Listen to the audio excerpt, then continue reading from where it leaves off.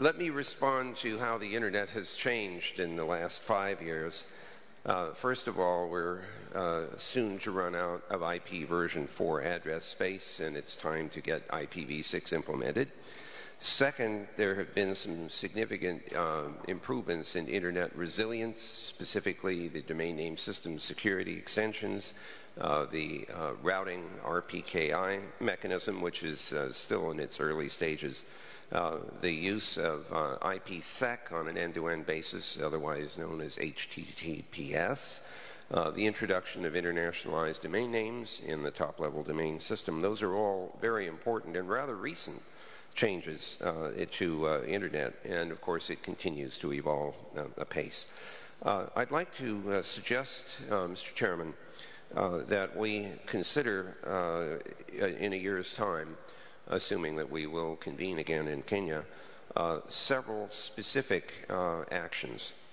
With regard to the meeting there, I, for one, would be very grateful to hear from our colleagues there at AFRINOG and AFRINIC how progress is being made in the proliferation of Internet and Internet access. I'm sure there are other institutions besides those two who could be prepared to present their results. I would also look very much to hear from them about barriers and problems that they're encountering. Second, I think as a matter of practice, the Internet Governance Forum, which is intended as a place where we discuss and raise issues, but we don't necessarily achieve either consensus or action, that we undertake in this forum to identify the location, the venue in which those problems might be addressed, and that we seriously take that as a matter of responsibility, and in the following year ask ourselves how much progress have we made in pursuing a particular goal. Let me give you a simple example. Our Brazilian colleagues presented a list of 10 desiderata earlier this week. These are principles which I think could be widely and generally accepted. In fact, I would go so far as to suggest that we should be interested in an international proliferation treaty, not a non-proliferation treaty, but a proliferation treaty to propagate not only those principles, but the Internet that goes with them. And we might ask ourselves, in what venue could such a treaty or agreement be made? And second, can we measure progress?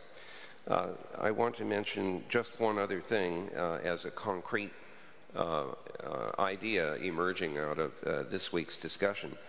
There has been a great deal of concern, I'm sure, as all of you know, with regard to safety and security in the Internet environment. And we all recognize that there are various kinds of threats that interfere with the use of the net by citizens and by governments and others.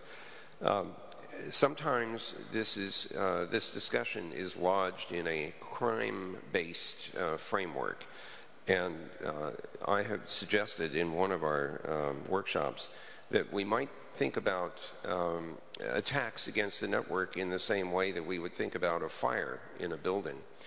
What you typically do when a fire is burning the building is to call the fire department, not the police department. After the fire department has put out the fire, there are questions about arson, there are questions about how the fire started. Indeed, there may be need for legal investigation when the fire department looks to find out if this was a fire that was started on purpose. Evidence of that needs to be captured. And now we get into legal questions like, what are the rules of evidence? How do we establish chain of custody of information that's relevant to a legal proceeding? In the case of a cyber fire, similar kinds of concerns would apply, but the first objective is to put the fire out. The people whose cyber systems are on fire may not be prepared to respond themselves. They may need help, and having a place to turn to or places to turn to for that kind of help strikes me as an interesting proposition. The question, again, Mr. Chairman, is in what venue might we pursue the creation of or experimentation with such a cyber fire department idea. So I leave that as some concrete suggestions for consideration in the remainder of this session. Thank you.